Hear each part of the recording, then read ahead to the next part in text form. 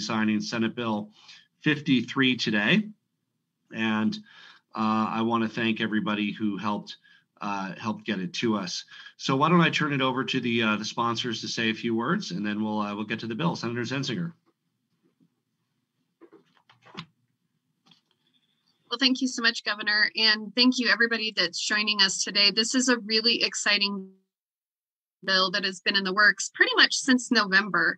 I just want to give a special shout out to a couple of organizations that really were the impetus of this bill. In particular, Case Caspi and the Rural Alliance really shared with me just the on-the-ground reality of our schools and school districts right now, what our students and what our teachers are experiencing. And it really painted a very clear picture to me about the need for this bill.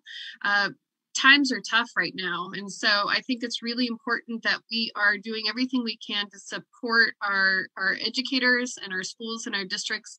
And I think that this funding bill is just a small way of saying, we at the legislature have your back, and we know how difficult this is, and we are here to support you. So it took a lot of creative thinking for this bill to come together, and so I'm very grateful for all of the sponsors and the stakeholders and the Joint Budget Committee for really thinking through such a complex issue. It wasn't just about a drop in enrollment. It wasn't just about the way that we count our at-risk kids. It wasn't just about federal stimulus dollars or any of those things. It was a very complicated picture.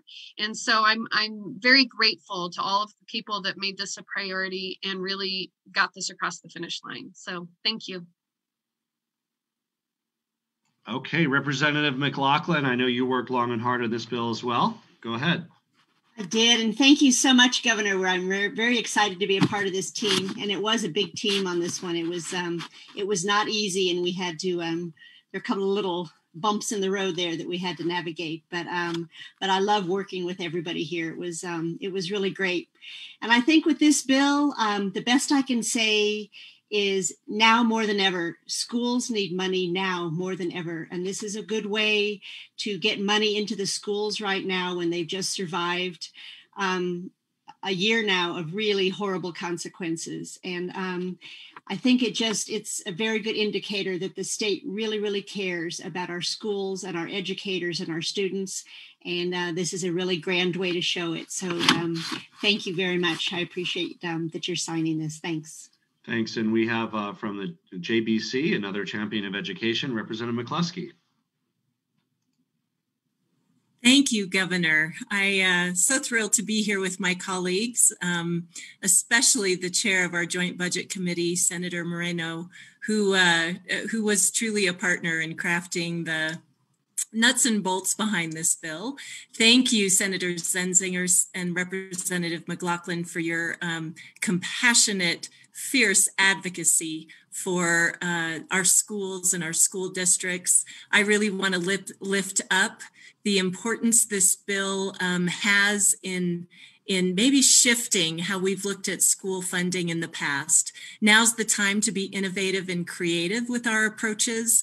Now is the time to figure out how we can drive more dollars to our communities of poverty, our small, rural, remote communities, the communities that are most adversely impacted by this moment.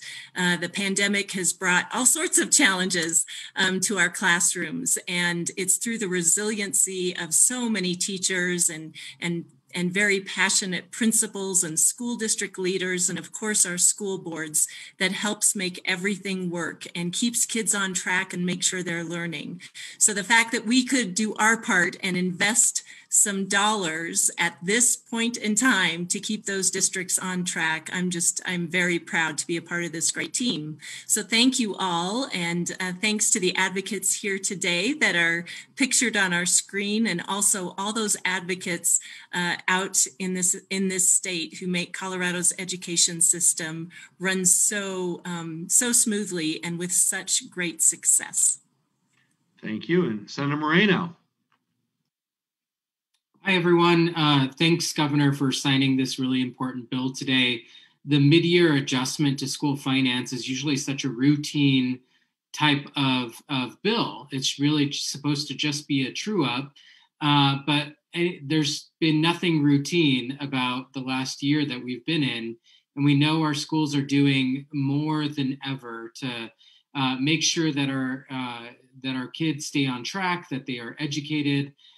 This was a difficult bill to get right from a policy perspective, and it reminded me how messed up our School Finance Act is, and why there is some adjustments needed there. And I know many of the folks on this call and you, Governor, are committed to that work going forward, and revising our School Finance Act so that it best serves kids, best serves educators, and looking forward to that work ahead. Thanks again. Great. We also have our great Commissioner of Education, Katie Anthus. Katie? Great. Thank you, Governor. I just wanted to give a huge thank you to our senators and representatives and the governor's office. Thank you for putting schools first and for showing the priority that you have for schools. This is going to be much needed and appreciated from our districts. And want to give a huge thank you and shout out to all teachers, parents, administrators, students who have weathered such a difficult year. So this is something that we can say to them that shows, how much we prioritize them. And also just want to thank the advocates that have been working on this and all of our partners. So really appreciate all of the hard work and time and effort in this. It does not go unnoticed, and we really, really appreciate it in the education sector. So thank you. Thank you. And I see we have a lot of great stakeholders on the call. I want to thank all of them for the great work on this bill. For those of you who haven't met her yet, our new education policy person, Alana Plaus, is on the line. Thank you, Alana, for joining us.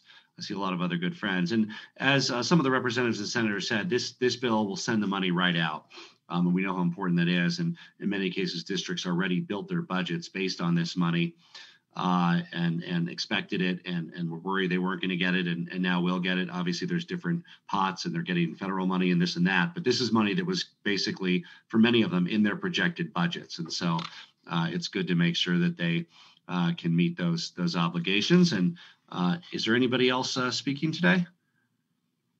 Has it go speak now or forever hold your peace, right? Okay, good. I think we got to everybody. I'm going to go ahead and sign it. I'm not sure how we can get the camera here. Okay, let's see.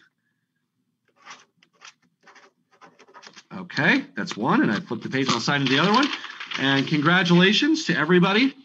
And CDE will get all that money out by 4:50 today, right, Katie? Is that right? 4:50? You need about half an hour? Yep, I've got my team on the call right now, so they're ready to go. That's great. Well, thank you to our legislators. Thank you for CDE. Very exciting. This is a good victory for kids in Colorado. And thank you all for your great work. Thank you. Thank you, Governor.